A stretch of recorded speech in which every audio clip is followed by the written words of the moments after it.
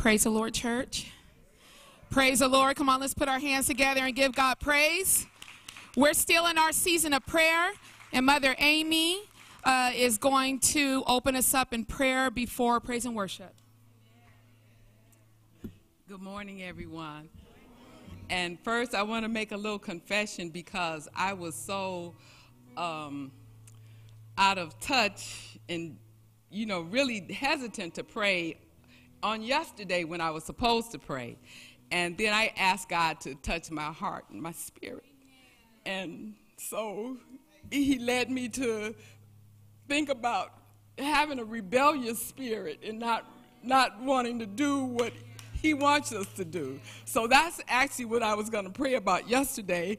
And because we were praying about families, we want to rebuke that for our children too, so that they won't have a rebellious spirit. And so I'm asking for that for me and for all of you, that when we go to God or we're asked to represent him, that we don't rebel, that we don't turn, and we are obedient to what he asks us to do. So Reverend Rochelle asked me to pray this morning, so I'm going to pray for all of us. Merciful Father, we thank you for this opportunity to come before your throne of grace, Father. And we thank you for your continued love and mercy towards us, even when we are rebellious and we don't want to do what you've asked us to do, Father. Father God, we ask for your mercy and your forgiveness, Father. Touch our hearts, touch our spirits. Help us to be the people that you've called us to be. And we can never stop thanking you for all you've already done for us. Let what we come to you even each day and ask for more and more and more blessings, Father. So, Father, we come now, Father, first asking for mercy and forgiveness, Father. And then, Father, asking that you will continue to bless us and keep us, Father, and counsel us and instruct us and help us to walk in the way that you would have us to go. Father, we're grateful for this opportunity to come together today and to lift up your holy name and to praise you with all of our hearts for what you've already done, Father. Thank you for being such a gracious and wonderful God. Thank you for being a forgiving and loving God. And thank you for being the author and finisher of our faith, Father. We thank you for who you are, and we lift you up, and we praise your holy name. In the mighty name of Jesus, we give you all thanks and all glory. Amen, amen, and amen.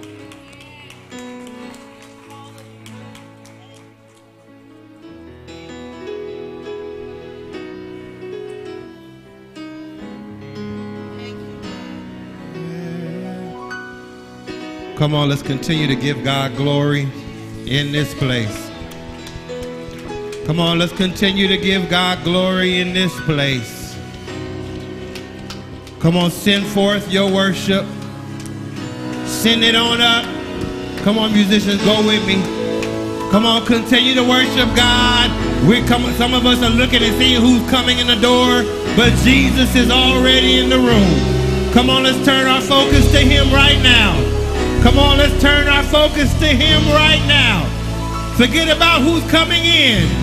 Let's focus on who's already in the room, amen.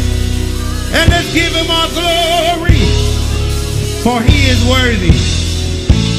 He's a great and mighty God, and we give him our glory with our lips.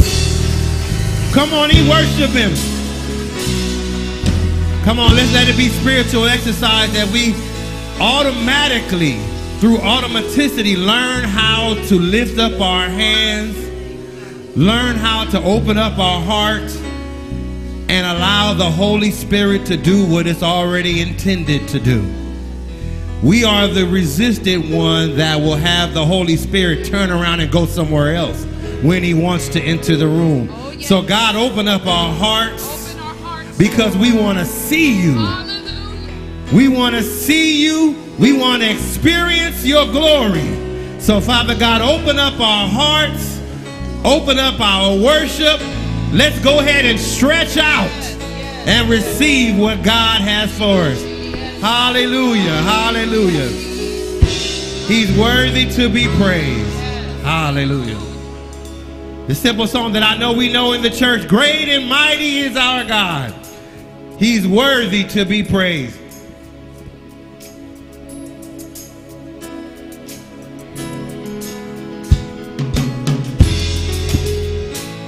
Come on, let's put those hands together and bless him. Come on, turn it up a little bit. I gotta hear it. There we go.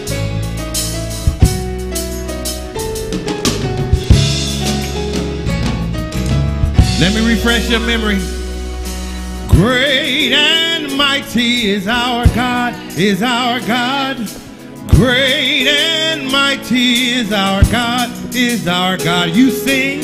Great and mighty is our God, is our God. He's great. Great and mighty is our God. Let's keep it there. One more time. Great and mighty is our God, is our God. Great and mighty is our God, is our God. You say. Great and mighty is our God. Come on, do you believe that God is great and he is mighty? Great and mighty is our God, is our God. Sing this part. Ruler, ruler is our God, is our God. Ruler, ruler is our God, is our God. Ruler, come on, how many of us allowing him to rule over our lives in this very moment? He's a ruler. Is our God. Let's try it one more time. Ruler, ruler, ruler is our God, is our God. Ruler, ruler is our God, is our God. You sing it. Ruler, ruler is our God, is our God. Ruler, ruler is our God. Come on, let's take it up. His name is Jesus. Jesus is our God, is our God. How many love to call his name? Jesus, Jesus is our God, is our God. Jesus, Jesus is our God, is our God. Jesus, Jesus. Come on, let's do that part one more time. We ought to be excited about the name. Jesus, Jesus is our God, is our God. Jesus, Jesus is our God, is our God. Jesus, Jesus is our God. Come on, even in the balcony, let's go ahead and worship him. Jesus, Jesus is our God. High and lifted up. High and lifted up is our God, is our God. He's high and lifted up. High and lifted up is our God.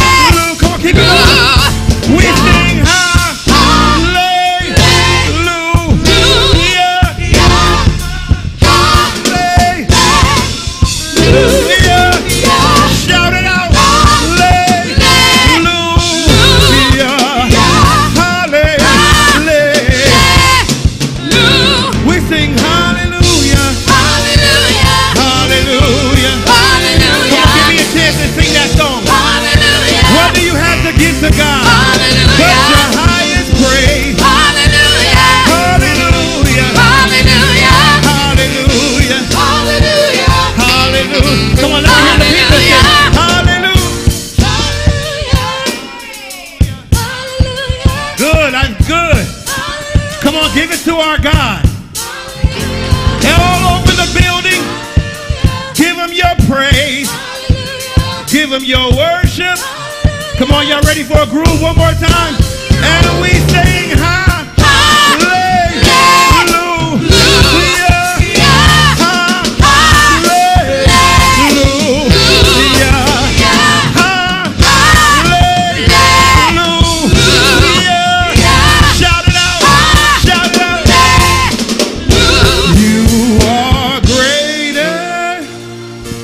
Hallelujah.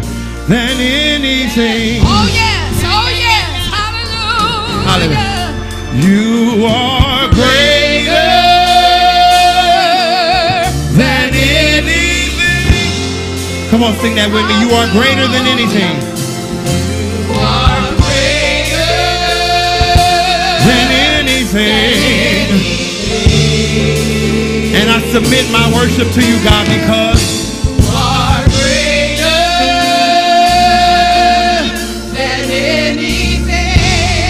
come on, let's change it up. You are bigger. You are bigger. You're strong and mighty. You're bigger than my circumstance. You're bigger than my trials. You're bigger than my problems and anything. Come on, let's give God our worship. You are ruler. Over everything. Come on, aren't you glad that he rules over your life? You are ruler over everything. Come on, let's try this one. You are Alpha. You are Alpha and Omega. You are Alpha and Omega. You are Alpha and Omega. Come on, if you believe that he is the Alpha and the Omega, put your hands together. If you believe that he is the beginning and the end, give him your worship. You are Alpha and Omega. And what do? We worship you, our Lord. You are worthy. Worthy to be praised. I don't know if I'm convinced, because if he is the Alpha and the Omega, the first thing that I think about and the last thing that I think about, I don't know if my worship can be subdued the way that I see it being subdued right now. So go ahead and let the Holy Spirit rule this place. Let the Holy Spirit fall fresh upon you. You are Alpha and Omega. We worship. We worship you. Come on, worship him. Lord, you are worthy to be praised. Come on, you're not singing for me. You're not singing that for me. That worship is not coming to me, nor do I want it. That worship is for a true and living God who woke you up this morning. And in spite of your hang-ups, he continues to bless you. Are Alpha and Omega. We worship. We worship you, our Lord. You are worthy. You are worthy to be praised. So from your heart, we give you, glory.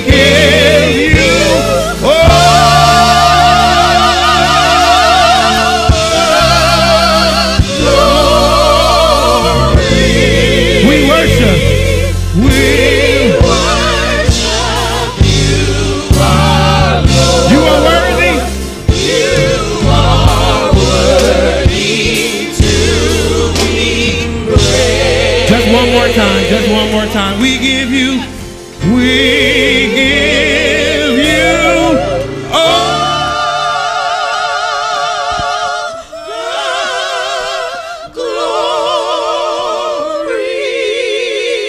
Worship you.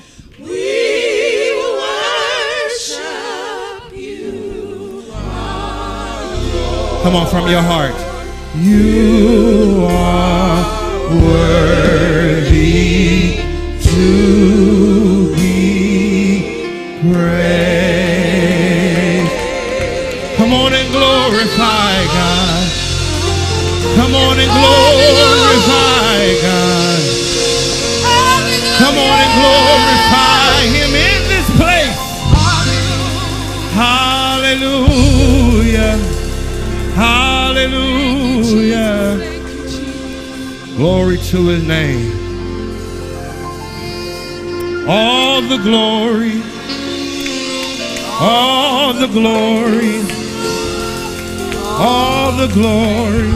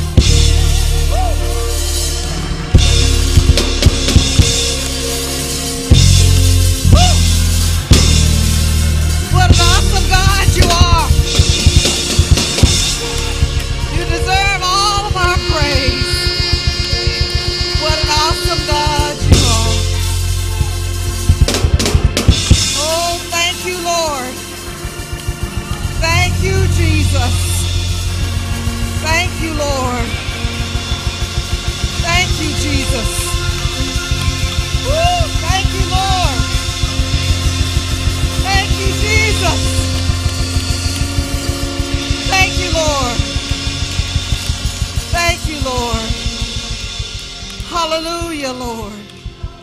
Thank you, Jesus. Glory to your name. Oh, bless your wonderful name, Lord God. You are worthy of our praise. If we praise you until the time for us to leave here, we still will not have given you all the praise and all the glory that you deserve. Oh, we thank you, Lord.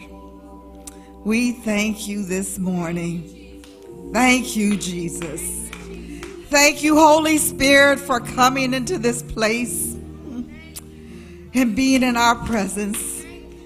Thank you, Lord, for showing your glory this morning. Now, Heavenly Father, we come before the throne of grace and mercy. In fact, we come to the mercy seat because we need mercy. We come this morning, Lord, to give you glory and to give you honor and to give you praise. Not because of all the things you've done for us, but because of who you are. Lord, I can't help to think about how you took chaos and created order. I can't stop thinking about how you took dusk and created us in your image. I can't stop thinking about how you hung the stars and put the universe on its axis, that you put a moon and a sun in place, and then you put oxygen on this thing called Earth, that we might be able to live.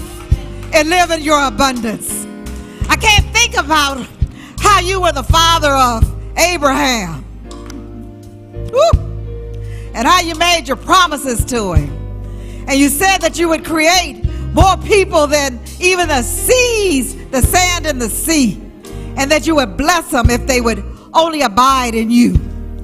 I can't stop thinking about, God, how you put that plan in place because you knew Adam and Eve were going to mess up in the garden. And you put a plan of salvation in place for just us. And for God, and for no other reasons, we have to say thank you for that. Then, God, you woke us up this morning. You didn't have to do that. But you saw fit that you would wake these people up this morning. And woke us up, God, in our right mind, or at least in a mind that wanted to come and worship you. Oh, we're thankful for that this morning, Lord God. Most of us dressed ourselves. We even had choices in our closets to decide what we wanted to put on. Didn't have to be that way, God. But you saw fit to take care of us. Because your word says that you took care of those lilies in the fields and the birds and things, you were going to certainly take care of your people. You are faithful, God. So we just come this morning to say thank you. Food in our refrigerators. Some of us are pathetic. We actually throw food away, and you got people that are hungry. We ask God that you would forgive us for our arrogance, for not being able to see what is right in front of us. We ask God that you would forgive us for the sharpness that we speak to other people when we're in a hurry and we're on our own agenda. I ask that personal forgiveness for myself, Lord, because sometimes we're sharp with other people when we want to get our way. We ask God that you would forgive us. We ask God that you would forgive us because you know what? We didn't all get up this morning. All of us didn't get up this morning and just say thank you for keeping us. Now, God, there's some people in here today that got some trouble. Some of them got more month than money.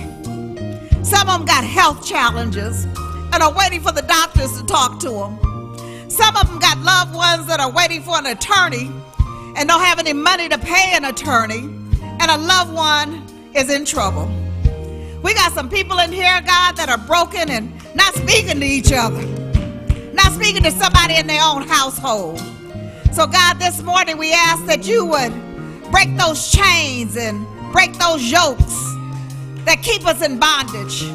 We got people in here that are grieving loved ones, Lord God. Some of them, the grief is new, and some of them, the grief has been going on for a long, long time. We ask this morning, Lord, that we would be able to let all of that clutter come out of our minds for just a second, that we might be able to focus our attention on you. We thank you, God, for clearing our minds of all of the foolish things that we think about. We ask God right now that we would empty ourselves to you, Holy Spirit, that you would come not only and show your glory in the building, but you would show your glory inside of us. And when the preacher preaches this morning, Lord God, we're asking you to bless somebody either on the airways or in this building that might come to know you in the pardoning of their sins. You're a deliverer, so we look for deliverance this morning. You're a healer, so we look for healing this morning, Lord God, of our broken hearts and our broken spirits. Help us, God, to leave this place different than what we came. Now, Holy Spirit, have your way. Have your way. Sing through the choir. Minister to the prayer stations.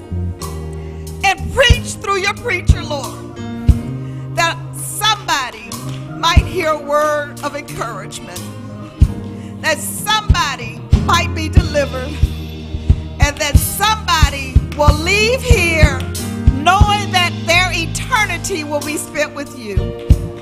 And when you've done it, God, we'll be careful to give you all the praise and all the honor and all the glory. We won't think it's that we did anything so special, but it'll be because of you and your love for us.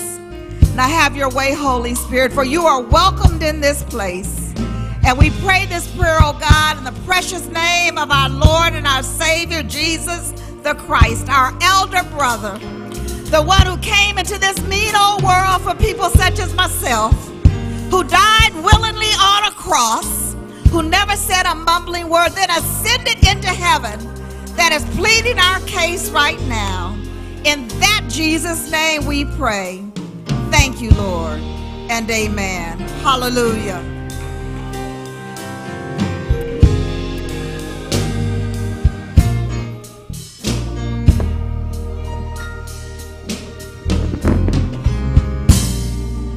Praise is what I do when I wanna be close to you. I'll lift my hands in praise, and praise is who I am. So I'ma praise Him while I can. I'll bless Him at all times, and I'll vow to praise You through the good and the bad. I'll praise You whether happy or sad. I'll praise You in all that I go through, because praise is what I do, and I owe it all to You. Sing praise is what when I wanna be close to You. So I'm gonna live. I'm gonna lift my hands and praise. And praise is who I am. So I'm gonna praise Him while I have a chance. I'm gonna bless, and I vow to praise through the good and the bad. I'm gonna praise You whether I'm happy or I'm sad. I'll praise You in all that I go through, because praise is what I do, and I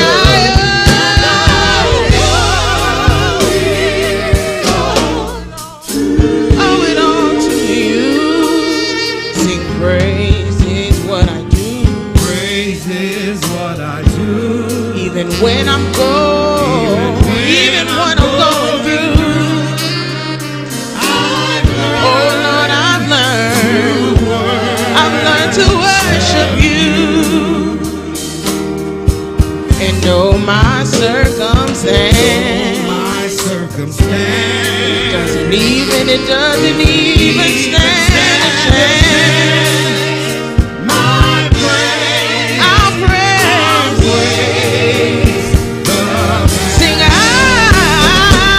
vow to praise You through the good and even the bad. Lord, I'm gonna lift my hands and praise You whether I'm happy, whether I'm sad.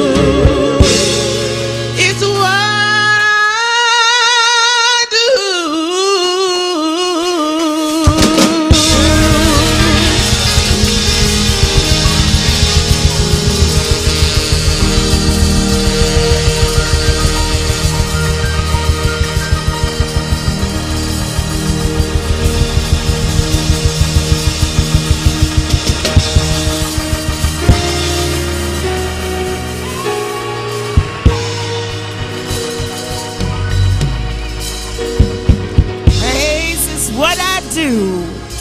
It's what I do. Hallelujah. Hallelujah.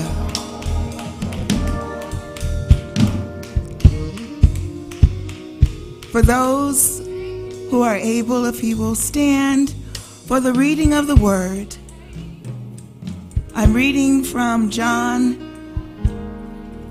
chapter 6, verses 51 through 58. That's John chapter 6, verses 51 through 58 from the English Standard Version of the Bible. And it says, I am the living bread that came down from heaven. If anyone eats of this bread, he will live forever. And the bread that I will give for the life of the world is my flesh. The Jews then disputed amongst themselves, saying, how can this man give us his flesh to eat? So Jesus said to them, truly, truly, I say to you, unless you eat the flesh of the Son of Man and drink his blood, you have no life in you. Whoever feeds on my flesh and drinks my blood has eternal life, and I will raise him up on the last day. For my flesh is true food, and my blood is true drink.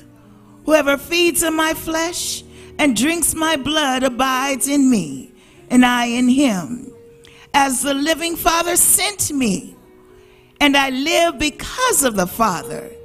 So whoever feeds on me, he also will live because of me. This is the bread that came down from heaven, not like the bread the fathers ate and died. Whoever feeds on this bread will live forever. The word of God for the people of God. All blessings unto God. You may be seated.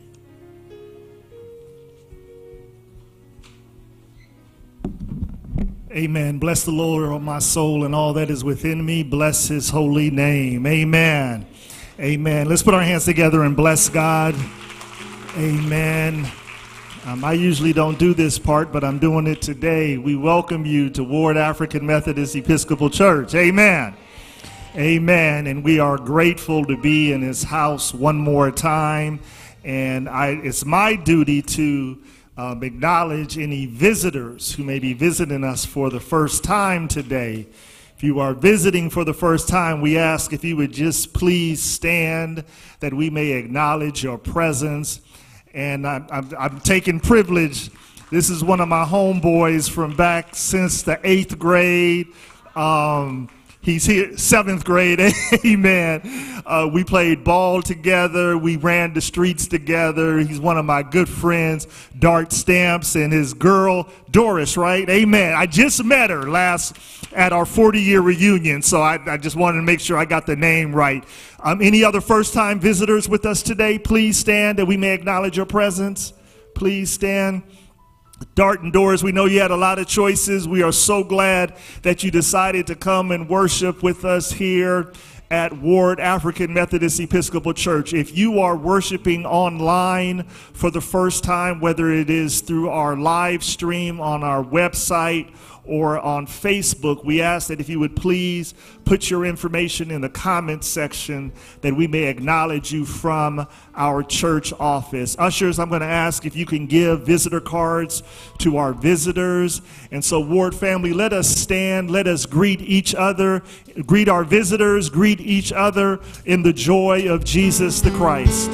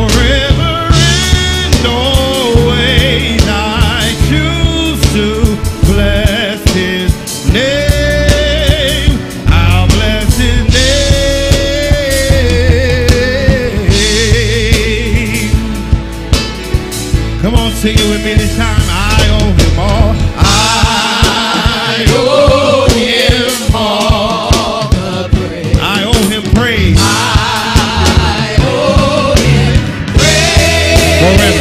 Forever and always I choose to bless his name. I'll bless his name.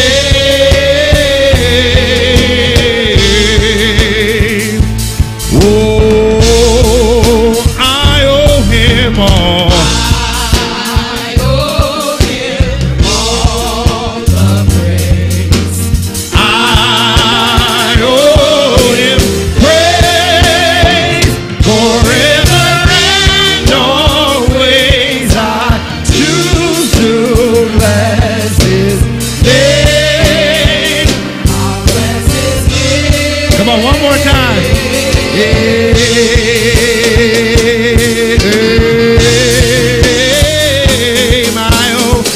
I owe him all the praise. I owe him praise forever and always. I choose to bless his name. I'll bless his name.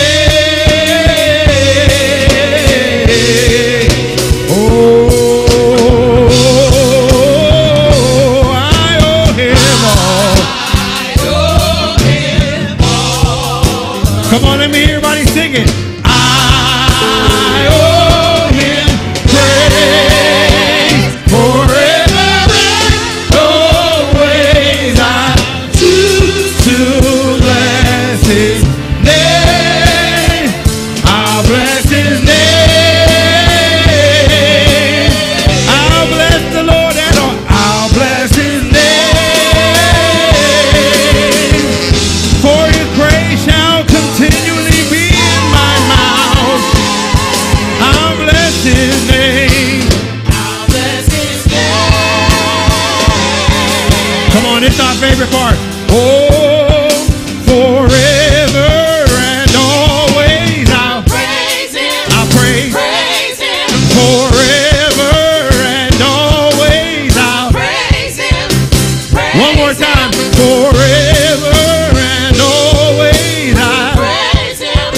Praise I'll bless his name. I'll bless his name. I'll bless his name.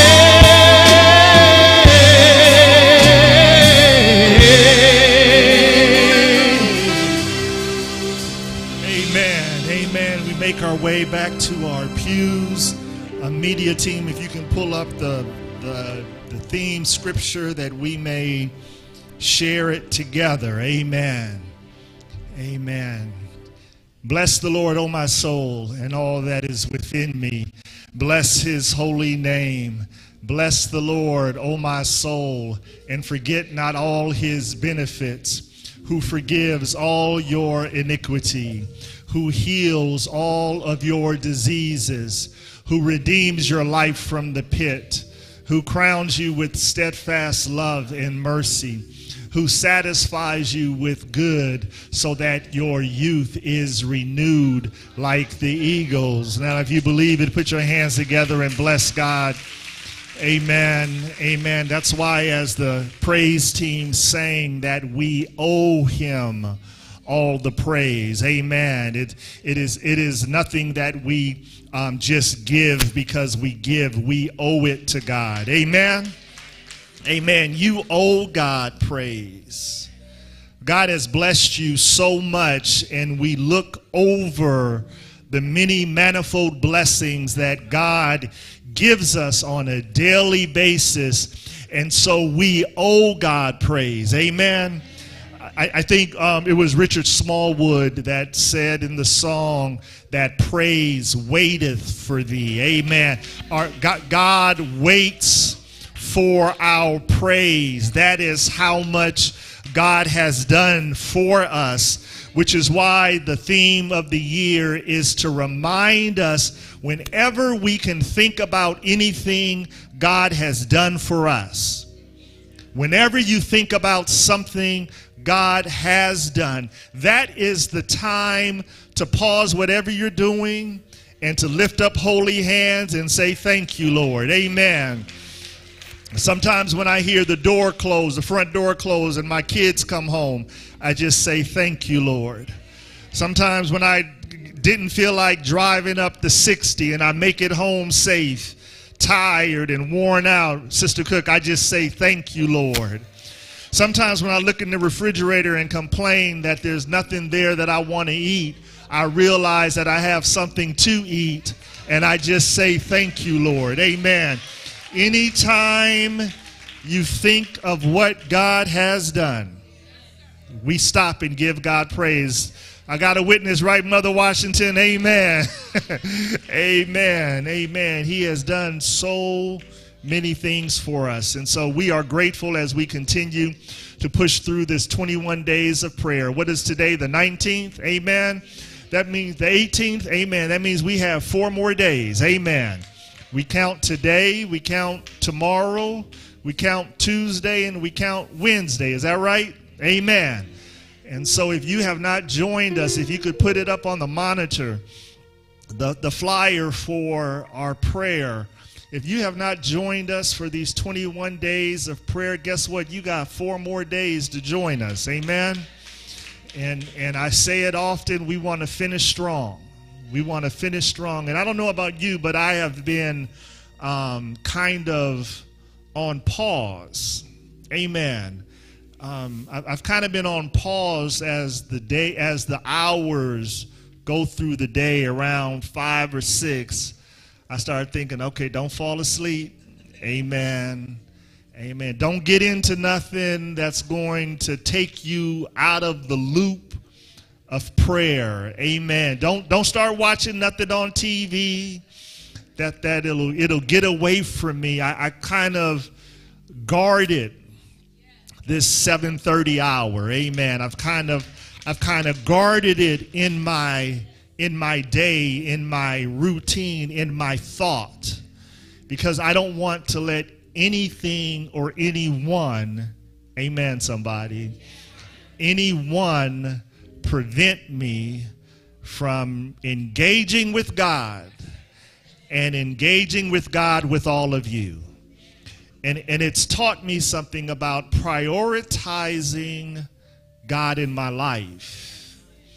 That if there is a time that I guard, if there's a space in my day that I guard and say, this is my time with God, and I don't want anyone or anything to interfere with that time, I think we push to what Paul says is that higher calling, amen, that we have not yet attained, but we press on, amen. That is the mark that we are trying to achieve, this engagement, this deeper, more intimate relationship with God that is earmarked by priority. By priority, saying, God, you are so important to me that I have guarded space in my day to show that you are my priority. And my prayer is that over these 21 days that you have discovered that space, that you have discovered that commitment that it takes to reach that level of intimacy with God. Amen. So we push on 4 more days. Amen. Amen. Turn and tell your neighbor, 4 more days. Turn around and tell the other side and say, hold on. We just got 4 more days. Amen. And we are praying together, and it's so wonderful to see so many people on Zoom. It's wonderful to see. And it was funny, Quayle was leading a couple of days ago, and he says, I need y'all to go, I'm going in my prayer closet, And I need all y'all to mute yourself and go in your prayer closet, because if I hear all those amens, I can't focus on what I'm trying to say to God. And I just loved when Quayle said that.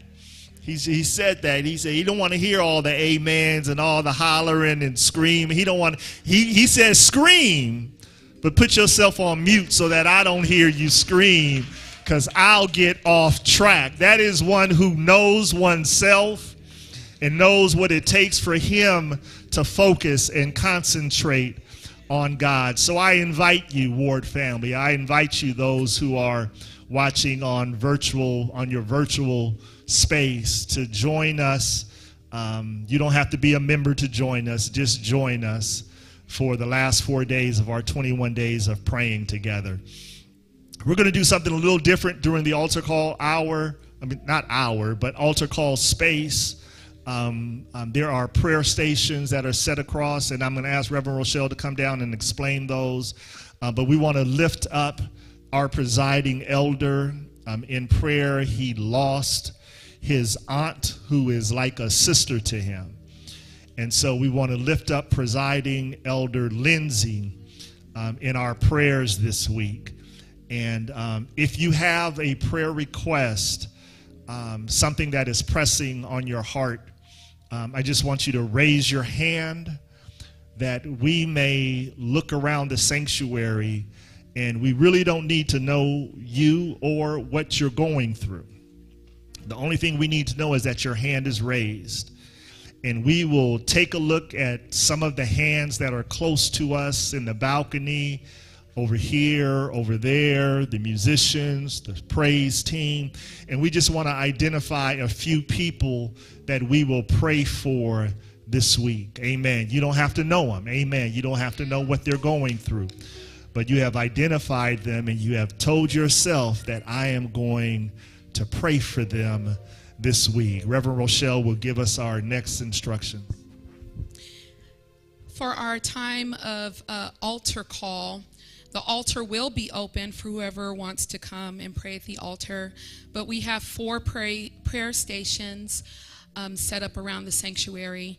There's one over here at the stewardesses set up right back there. You can see where there are red posters on the wall. And then we have Brother Ernest back there. He has a station where he will be praying if you need peace, if you're struggling with peace. Amen. Amen. He will be praying with you for God's peace in your life. Over here, where you see in front of the glass window, Reverend Sandra and the Bereavement Ministry set up a prayer station, and they will guide you through that prayer station. And then right next to it, you'll see a net hanging on the wall.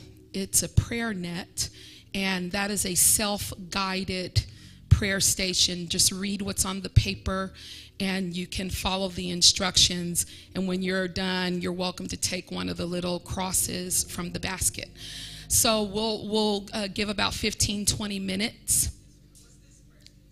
I'm not sure what it is, but when you get up there, I'm sure they have, with our prayer stations, because last year we had prayer meetings during the month of August, and we had 2 Wednesdays where we had different prayer stations. And so there's always some guidance once you go to that prayer station. So I hope all of you guys hit up all the prayer stations. Amen. Amen. As we go into, and so when you're done, if you can either come to the altar or stay in your seat and stay in the spirit of worship, singing along with the music ministry. Amen. So this is not a time to socialize. Amen. This is not a time to catch up with one another. We will do that after service. So this is a time where we're just trying to do a little something different during service, and we want to focus on prayer. Please, the ushers will try to guide us along. The ushers may tell you to go a different route to where you're going. Don't get mad at the ushers. Amen. You don't want to take that spirit of anger to your prayer station. Just go on to your prayer station, and as Reverend Rochelle said, when you have hit up the prayer stations, if you'd like to come to the altar, you may, or go back to your seats. But let us stay in the mindset of prayer. If there's somebody you want to pray for or pray with, bring them to the altar with you. Amen. We are now in the directions of the ushers. You may get up and you may go to the various prayer stations as the praise team leads us in song. Open the eyes of my heart, Lord. Open the eyes of my heart. I want to see you. I want to see you.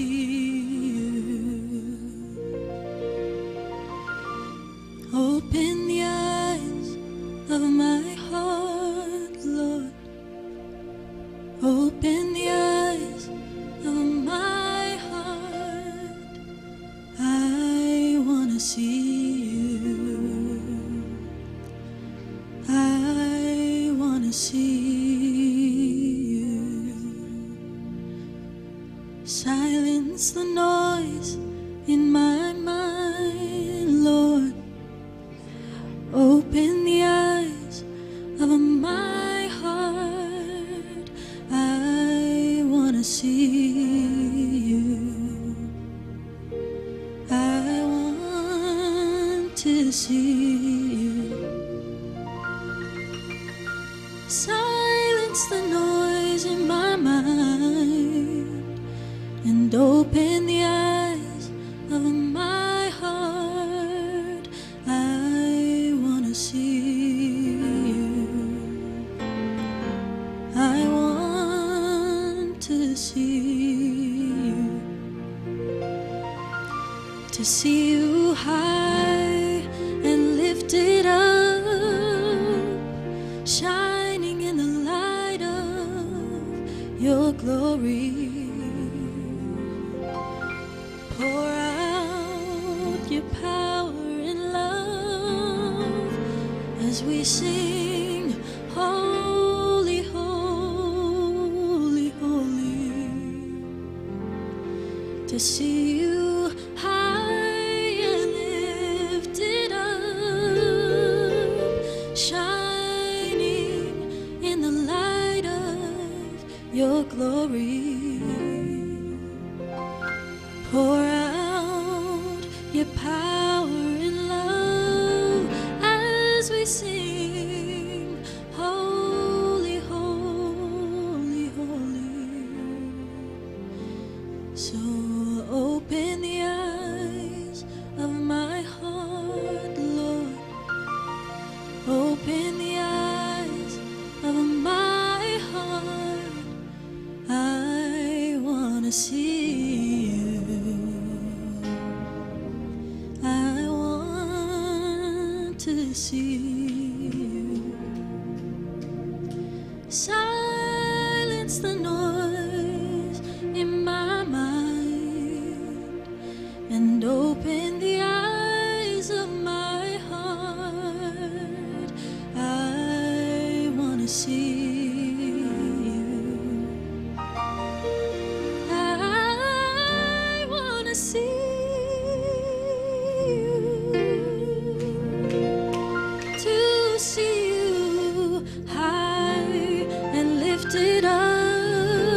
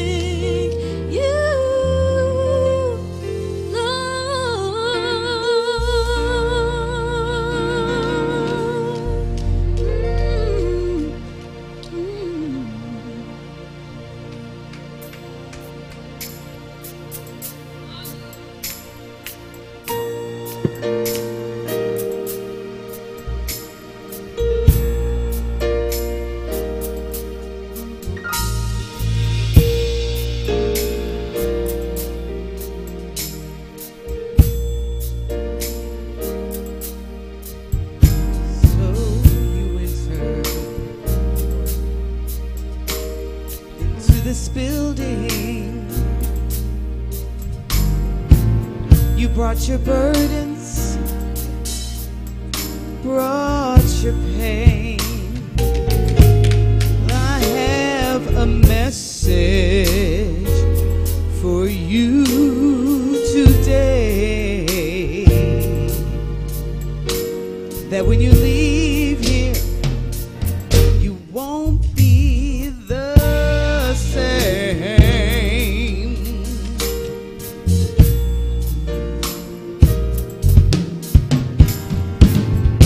Tell me, you've been to your physician,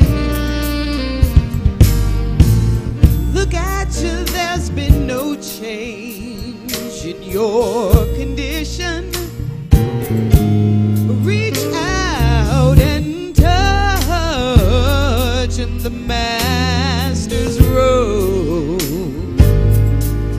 There's healing for your mind,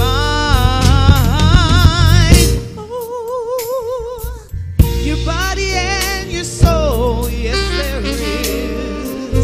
Hallelujah. God can heal. God can heal. Oh, yes. He can deliver. And He can mend the brokenness. Ooh, your brokenness. He has a miracle. He has a miracle to fit your need. Want to trust Him? Want to trust Him? Oh, then you will receive. Oh, yes, you will. Thank you, Lord. God knows about your situation, but with every test and every trial, there is revelation. Oh, that God is able to supply every one of your needs. He's here to touch you, heal you. Oh, He'll set you free. God, you promised me, said He would. God can heal. Yes, He can. Oh, you can deliver, Lord. You will mend my brokenness. Oh, yeah. To fit your needs, but you gotta trust Him.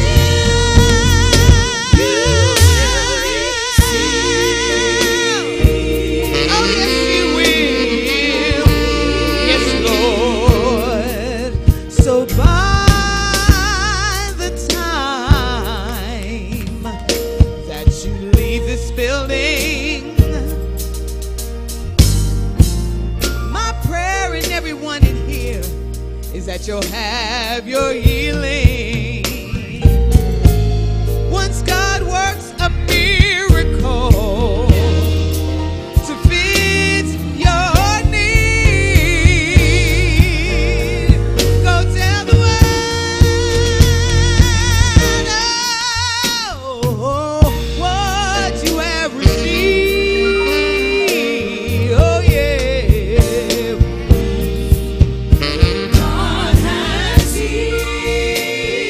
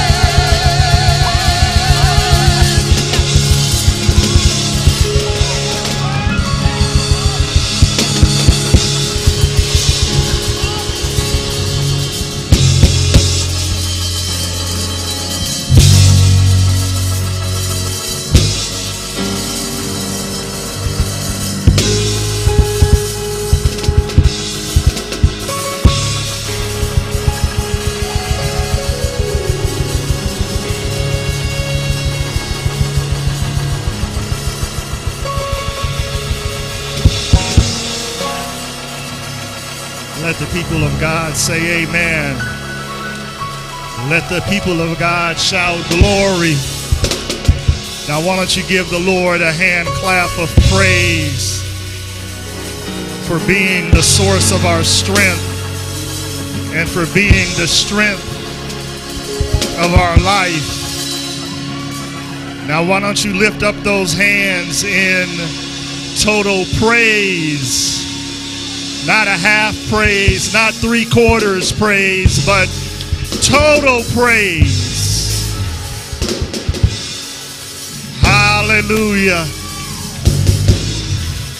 Hallelujah. It's just an acknowledgement. It's just a recognition that you know where the source of your strength comes from. It lets God know that you are his peace. You are the one that keeps us. Hallelujah. Hallelujah. You're not lifting your hands for the pastor. You're not lifting your hands for the praise team. You're not lifting your hands for the bishop. You are lifting your hands in total praise of God. Hallelujah. Hallelujah.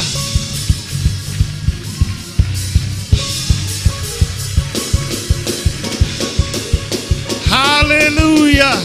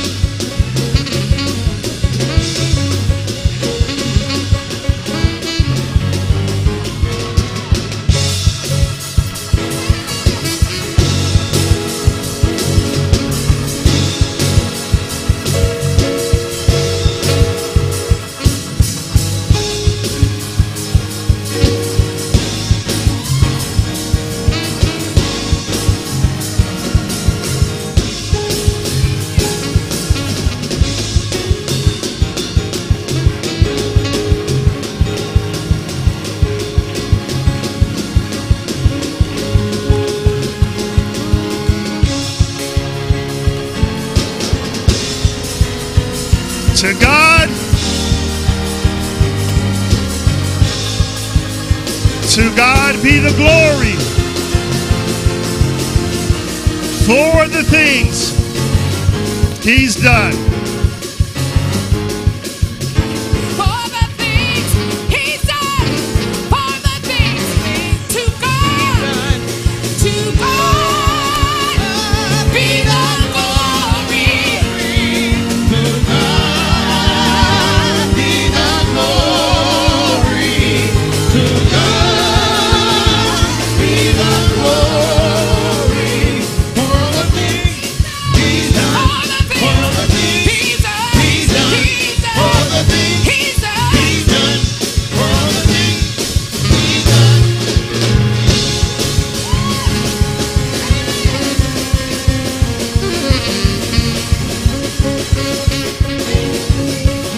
Amen. Amen.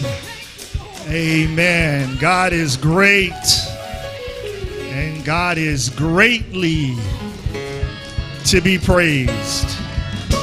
Hallelujah. From the rising of the sun to the going down of the same, our God is worthy. Yeah, he is. Hallelujah.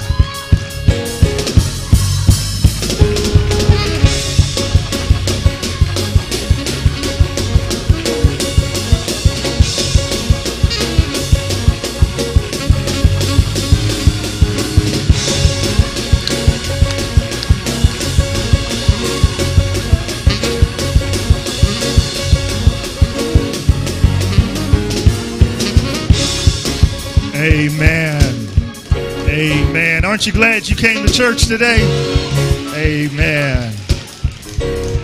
Amen. Hallelujah. Hallelujah. Hallelujah.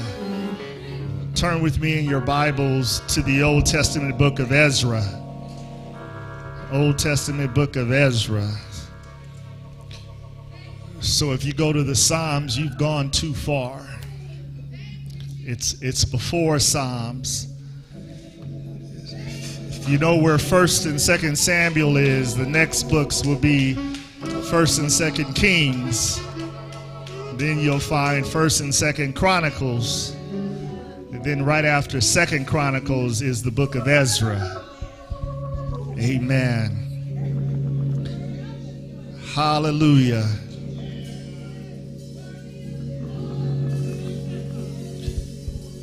Book of Ezra, chapter 8. And we're going to lift up verses 21 through 23. Ezra, chapter 8, verses 21 to 23. If you're able to stand, please stand for the reading of God's word. I'll be reading from the Christian Standard Bible. When you found it, shout, "I got it."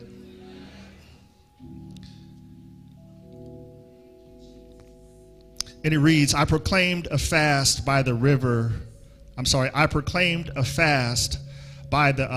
River, so that we might humble ourselves before God and ask him for a safe journey for us, our dependents, and all our possessions.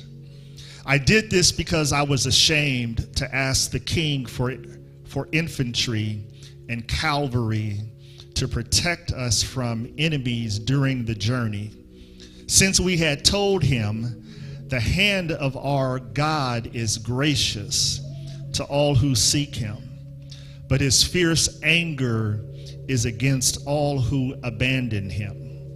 So we fasted and pleaded with our God about this, and he was receptive to our prayer. Amen. Is that a good text? You may be seated in the presence of God. Pray with me for the next few moments over the sermonic topic, preparing for God's move. Preparing for God's move. Let us pray.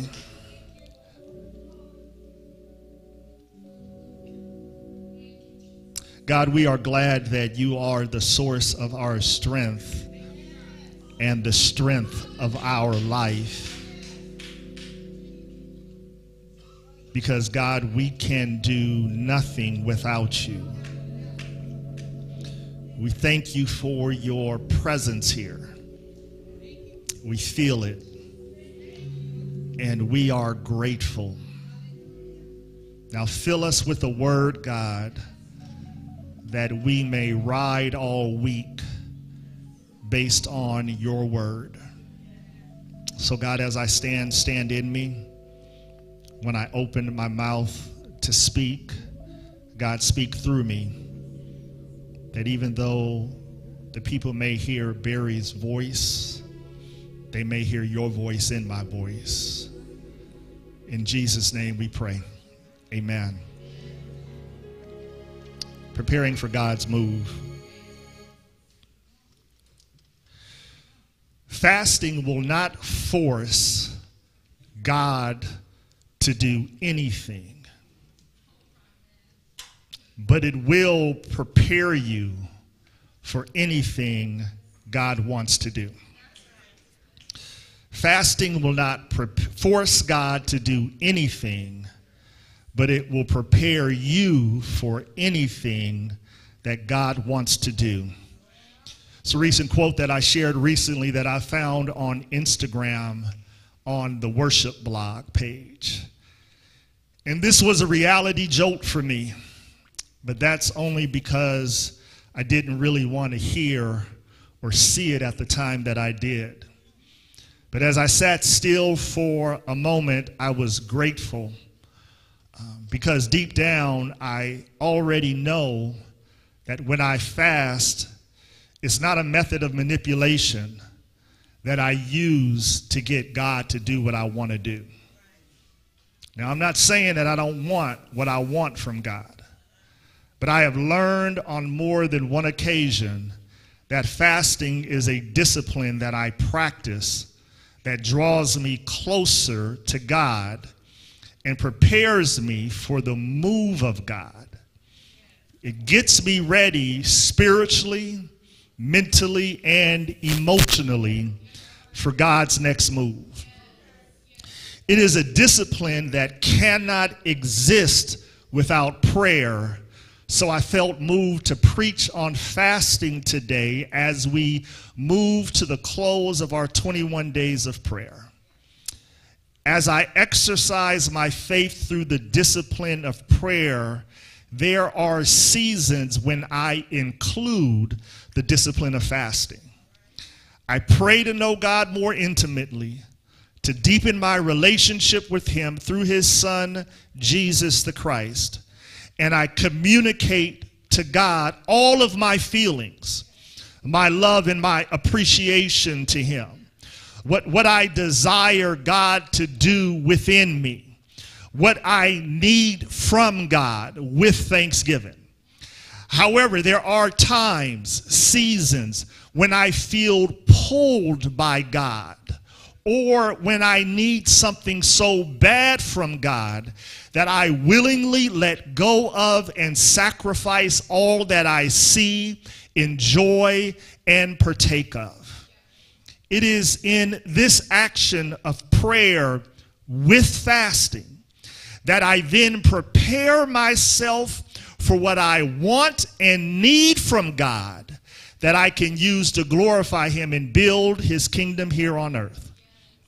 In addition, my fast get me ready for God's answer regarding what I believe I need. And I'm just going to keep it 100. Sometimes what I need from God isn't what God wants me to have. Therefore, fasting prepares me to be satisfied with whatever God gives me through the sufficiency of his grace.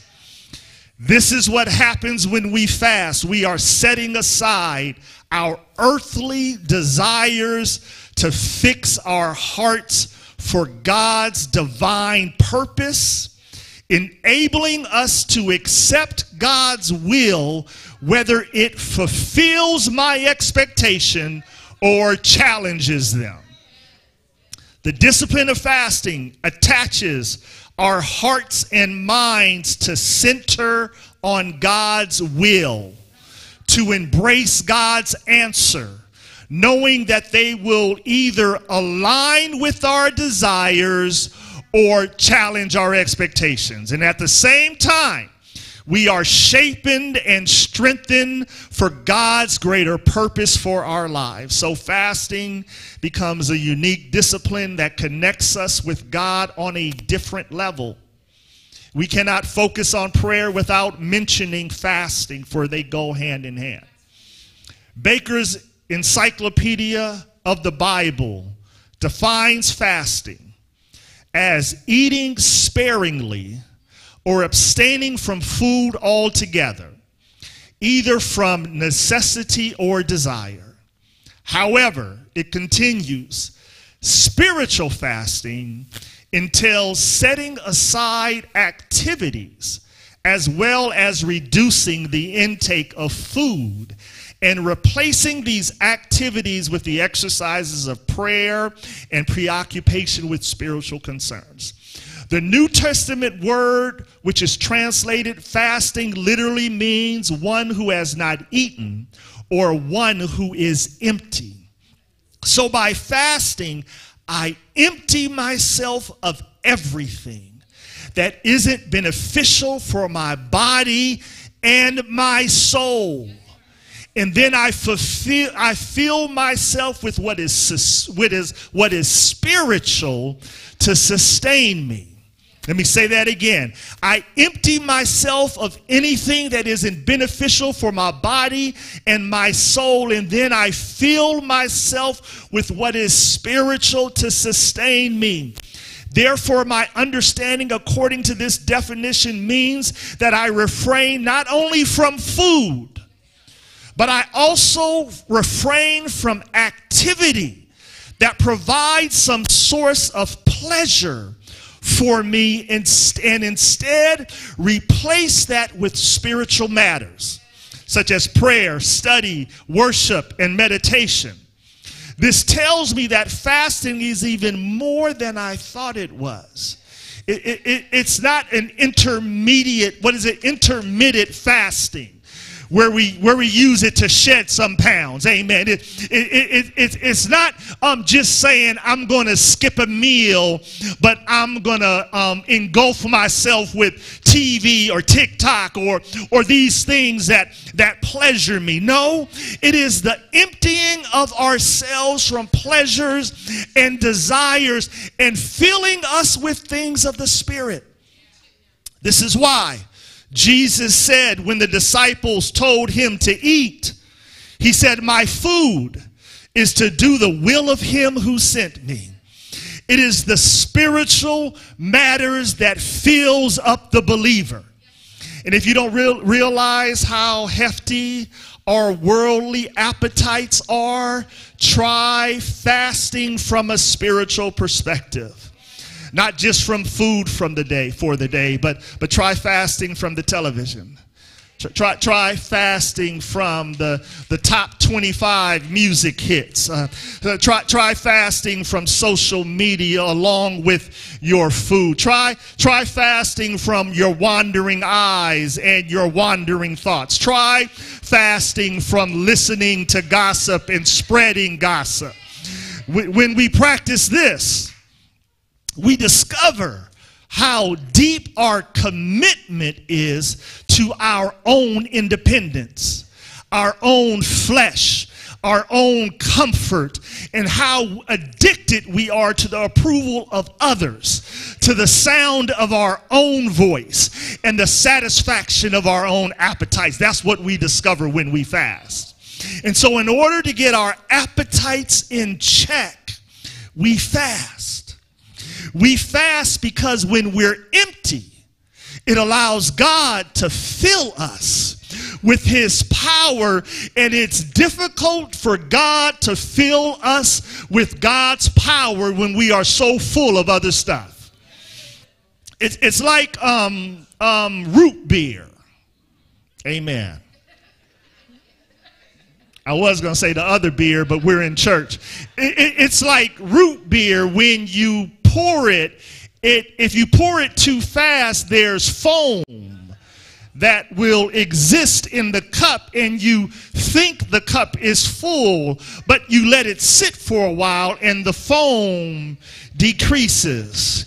When we fast, we are getting rid of that excess foam. That foam is in the worldly things, and that foam is in the things of the flesh. And when we fast, we allow that foam to leave the cup so that God can fill us with the good stuff. Amen.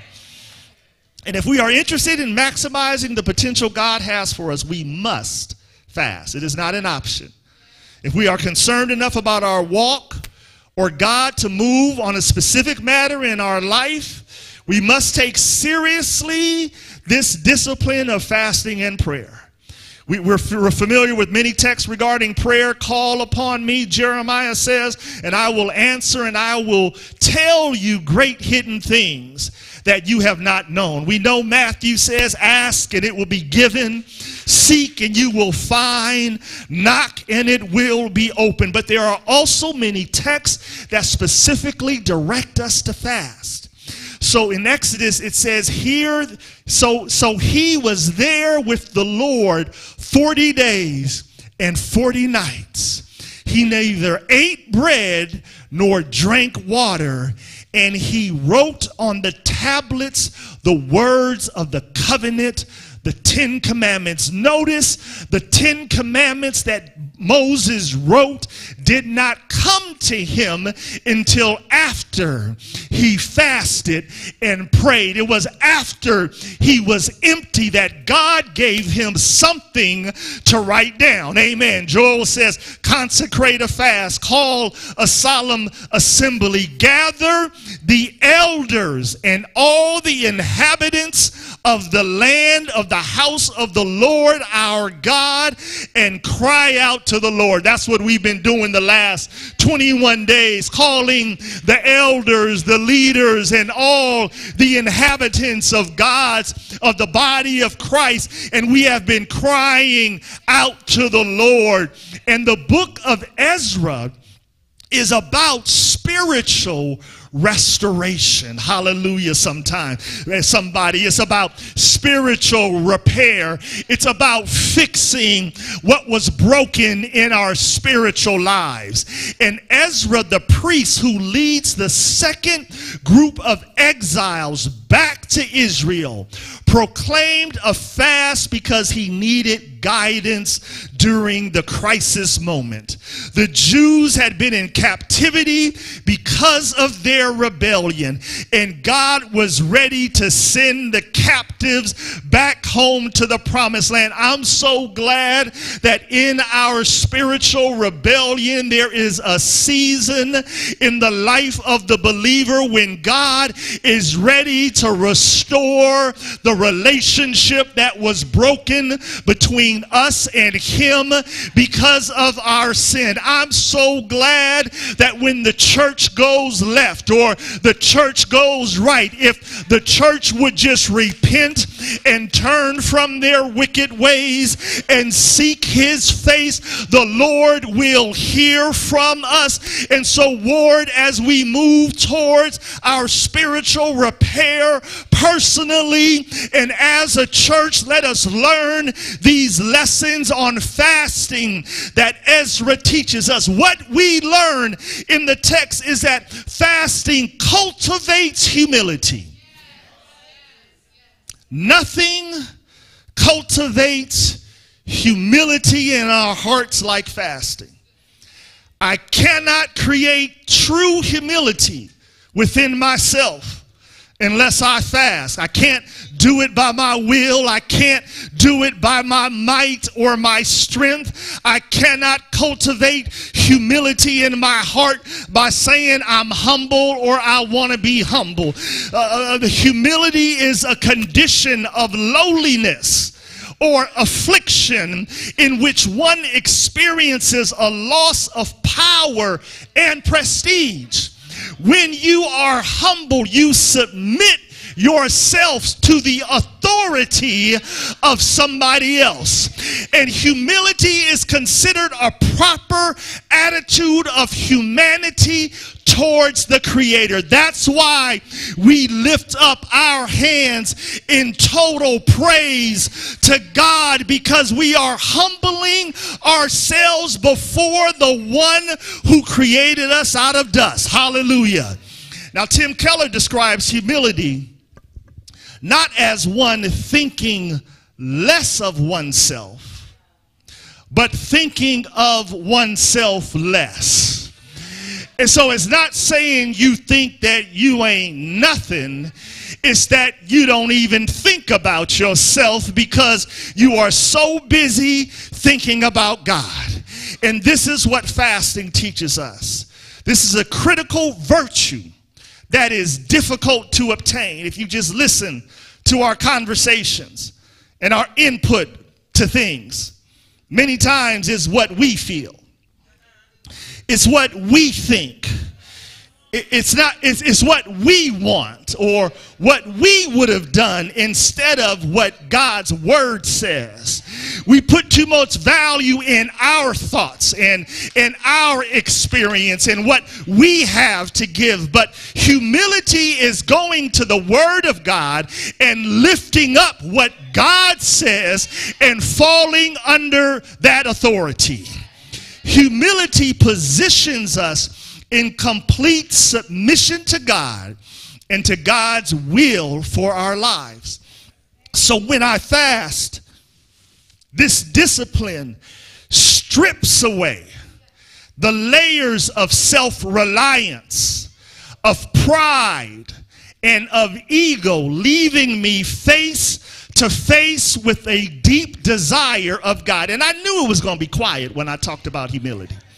I knew it. I have it written here. It's going to be quiet. So preach through the quietness, because we think too much of ourselves. We don't like the idea of us not having any say. We don't like the idea of nobody paying attention to what we have to say. We don't like the idea of going to the Word instead of to my resume or to my CV, because we hold that higher than what God's Word says. But you empty yourself, and that is where true humility begins, because when I'm empty, God can then pour into me without having to deal with all the other stuff that is usually within me.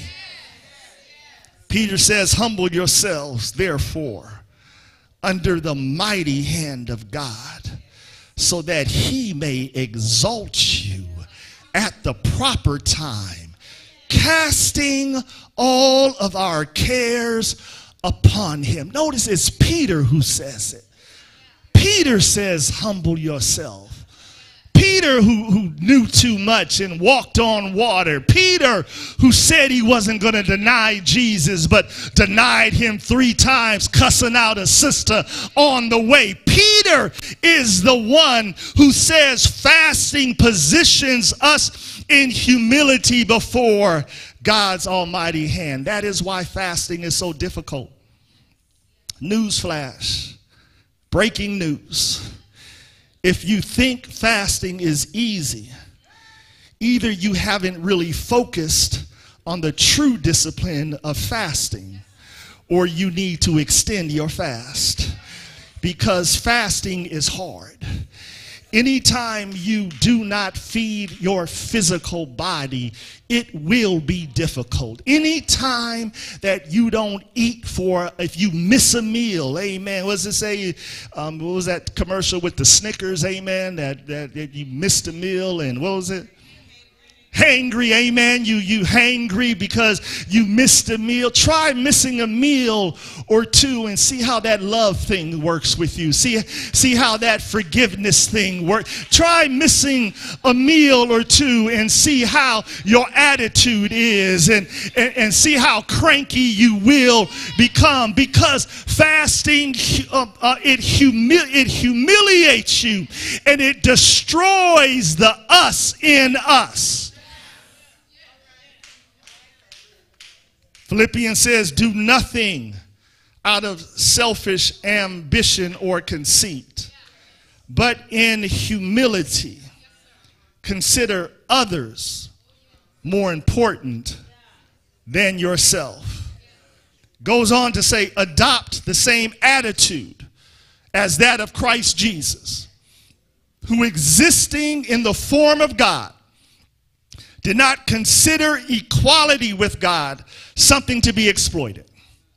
Instead, he humbled himself by assuming the form of a servant, taking on the likeness of humanity. So here is Jesus in all of his glory, in all of his authority, because of the will of God, did not consider it robbery to be considered equal with God.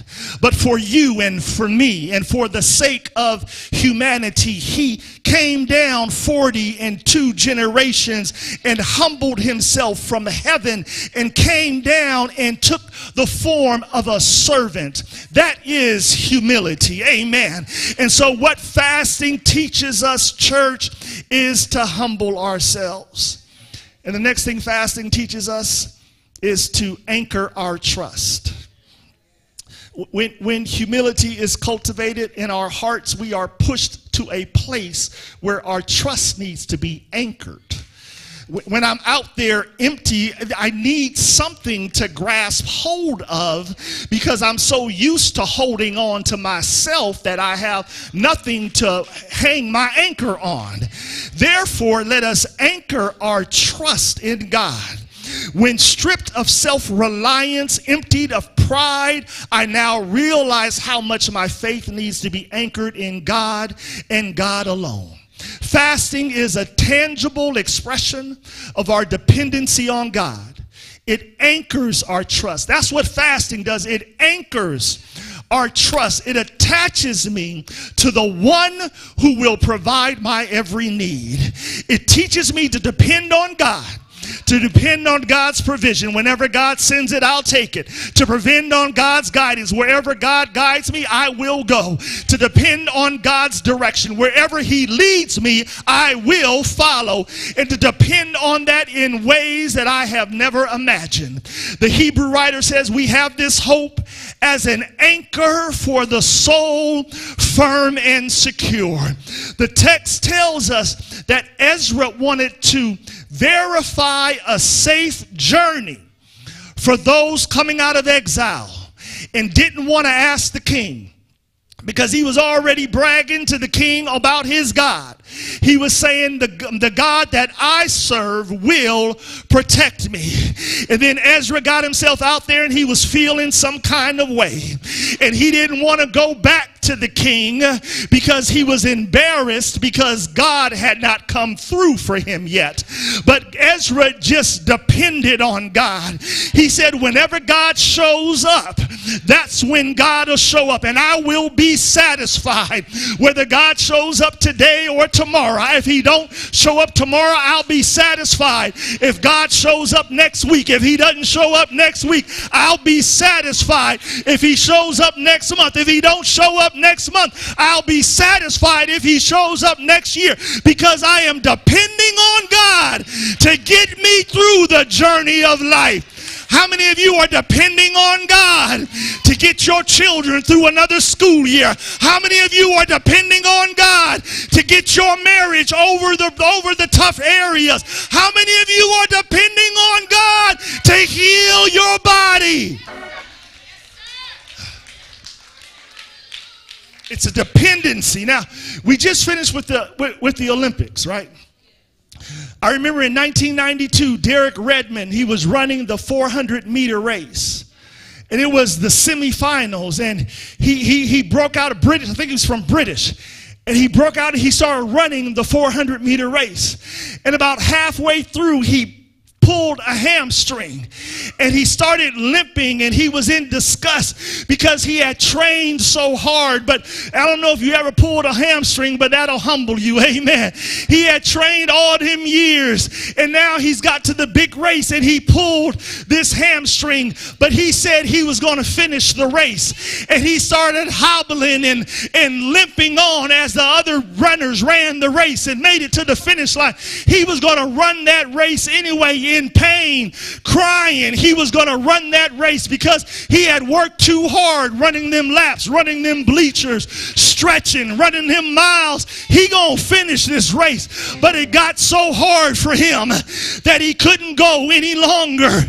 And then all of a sudden his father came out of the stands and he wrapped his arms around him and he said, if you depend on me, I'm gonna get you through this race.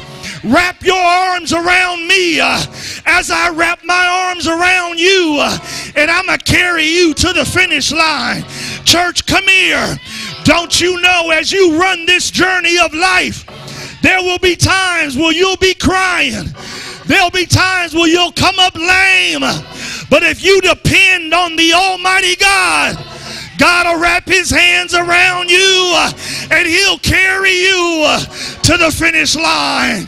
That's why the Hebrew writer says, therefore, since we have such a large cloud of witnesses, let us lay aside every hindrance and the sin that so easily ensnares us, and let's run with endurance the race that is set before us, keeping our eyes on Jesus, the author and the perfecter of our faith.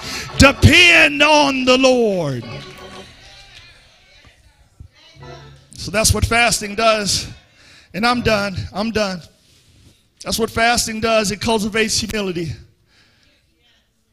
Then after humility is cultivated, it anchors our trust. The last thing it does, it sharpens our spiritual awareness. When you're anchored in God, you'll find that fasting sharpens your spiritual awareness. You're able to discern God's will more clearly. And it's not that you understand God anymore, but you're more sensitive and aware of God as God prepares the next move. Have you ever been in a space where you didn't know why you was doing things a certain way? Have you ever been in the space when God just seems to be pulling you in a certain direction and you can't figure out why? That's because your spiritual awareness has been sharpened. And when you fast in humility and are anchored, and quiet the noise of the world and regulate yourselves to the voice of God, you'll be able to hear more clearly from God. I'm not able to hear and be aware of what God is trying to say if TikTok is in my spiritual timeline all the time. I can't be sensitive to God if they not like us is constantly ringing in my ear and in my mind or in my thoughts. I can't be sensitive to what God is saying to me if I'm always thinking about the House of the Dragon or the last series I'm watching. But fasting positions me because it humbles me. It anchors me. And now the text tells me that I am now receptive. God is receptive to our prayers. And more than that, we are prepared for whatever God has for us. That's why I'm so glad when I look in the Old Testament and I see when David fasted after the sin of Bathsheba, and he fasted for days, not wanting for the Lord to take his child. And after he fasted, the Lord took the child, and then he got up, he washed his face, he ate dinner, and Bathsheba was like, how can you sit there and eat dinner and the Lord done took our child? It's because he fasted and she didn't. It's because he sought the Lord and she was busy complaining. That whatever God has in store, fasting prepares you for it. And I love that because it doesn't mean I need to be perfect when I fast, because the consequences of what he was fasting for was based on his sin. Now, I'm not inviting you to sin, but I'm so glad that my sin doesn't prevent me from going to God in fasting. As a matter of fact, I need to fast a little bit more about my sin, because if I fasted more about my sin, maybe I wouldn't sin so much. Hallelujah. All I know is that I'm so glad that God loves me. I'm so glad that God keeps me. I'm so glad that God has prepared a table before me in the presence of my enemies. I'm so glad that my sin doesn't keep me from God. That's why the songwriter says, what a friend we have in Jesus. All our sins and griefs to bear. What a privilege it is to carry everything to God in prayer. Oh, what peace we often forfeit. Oh, what needless pains we bear. All because we do not carry everything to God in prayer. Say yeah. Say yeah.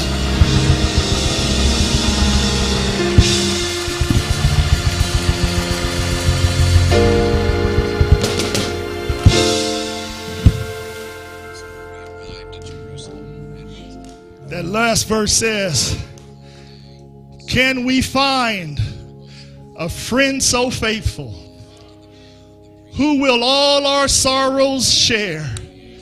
Jesus knows our every weakness. Take it to the Lord in prayer. I hear y'all playing something else, and I see Keith up there. So we're going to ride with Keith. Amen. We're going to ride with Keith as we open the doors of the church. We want to offer Jesus to somebody here today, that if you don't know Jesus while Keith sings, amen, you can come on down and give your life to Jesus. And also, if you're not a member of Ward, we would love for you to be a member. We would be that much closer to a perfect church if you would decide to fellowship with us.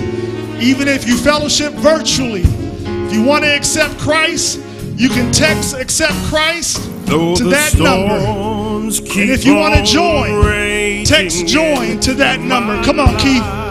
Is there one? And sometimes it's hard to tell the night from day. Is there one? Still that hope that is there lies within, it's reassured. Young or old, visitor or member, if you want to accept Christ or you want to join the church, come on down. Lead me safely to that blessed place He has prepared.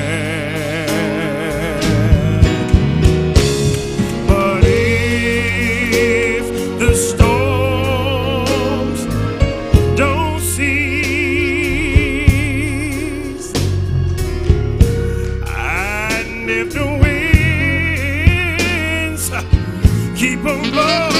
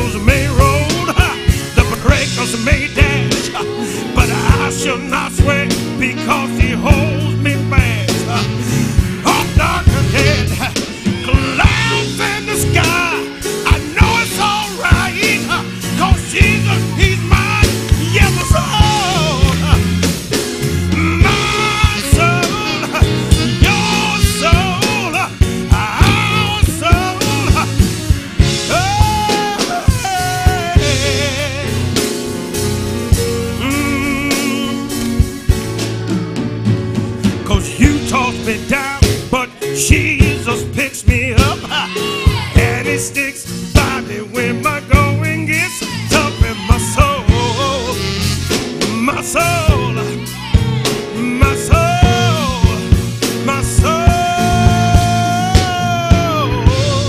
my soul's been anchored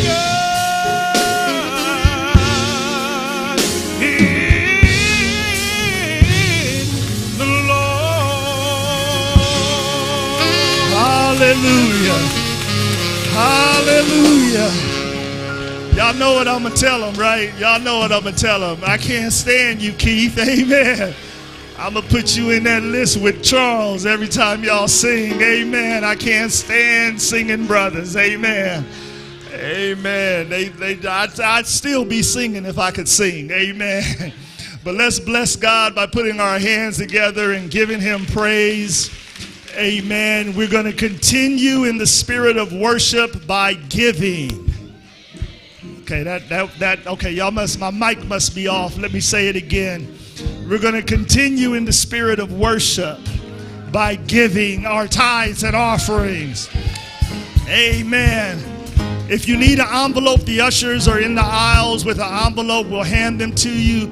Or you can go to Givelify, Zelle, PayPal.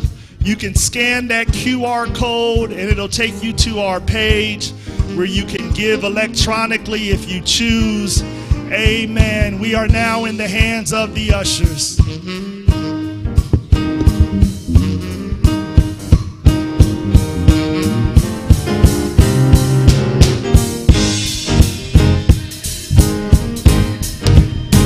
Let me hear you say bless, bless, bless, bless, bless.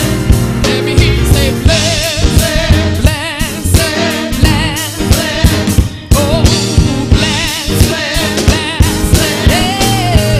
We're blessed in the city. We're blessed in the fields. We're blessed when we come and when we go.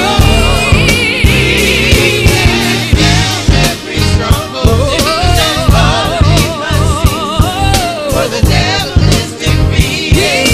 We are blessed. Oh, put those hands together if you're blessed. Put those hands together. Oh, come on, say blessed, blessed, blessed, blessed. Oh, blessed, blessed, blessed, blessed. Oh, blessed, blessed, blessed, blessed. We're blessed in the city. We're blessed in the fields. We're blessed when we come and when we go. We cast down every stronghold. Oh, yes, we do. For the devil is defeated. We are blessed.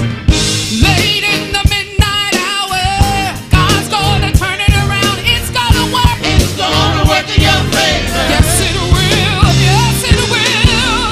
Late in the midnight hour, God's gonna turn it around. And around. And around. And around. And around. Oh, I'm telling you, late in the midnight hour, God's gonna turn it around. It's gonna work. It's gonna work in your favor. Yes, it will. Go. Hey, and around, and around, and around, and around, and around, and around, and around, round.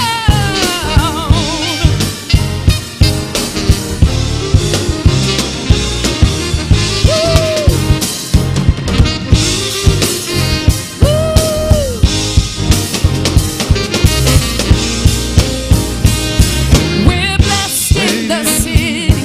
We're blessed in the fields. We're blessed when we come and when we go. We cast down every stronghold. Sickness and poverty must cease. For the devil is defeated. We are blessed. We're blessed in the city. We're blessed in the fields. We're blessed when we come and when we go. We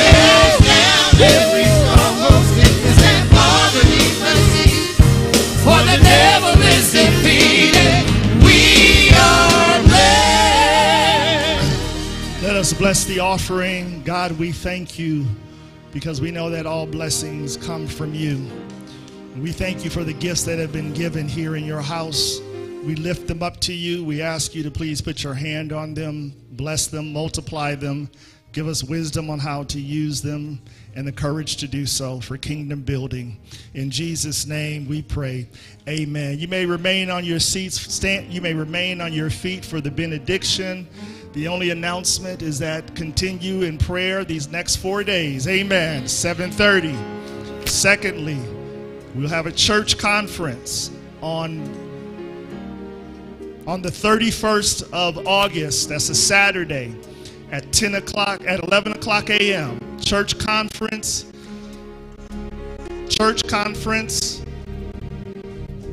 the 31st of this month at 11 o'clock a.m. Please be present. Amen. Praise God, from whom all blessings flow.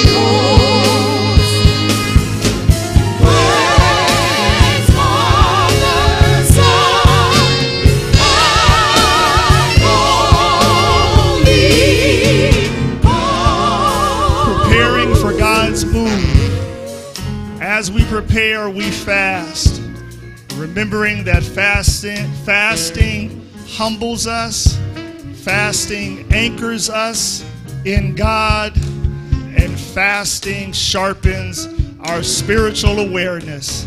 Now unto him who is able to keep you from falling and to present you before his presence with exceeding joy. To the only wise God our Savior be glory, majesty, dominion, and power both now and forevermore. And the people of God said, amen.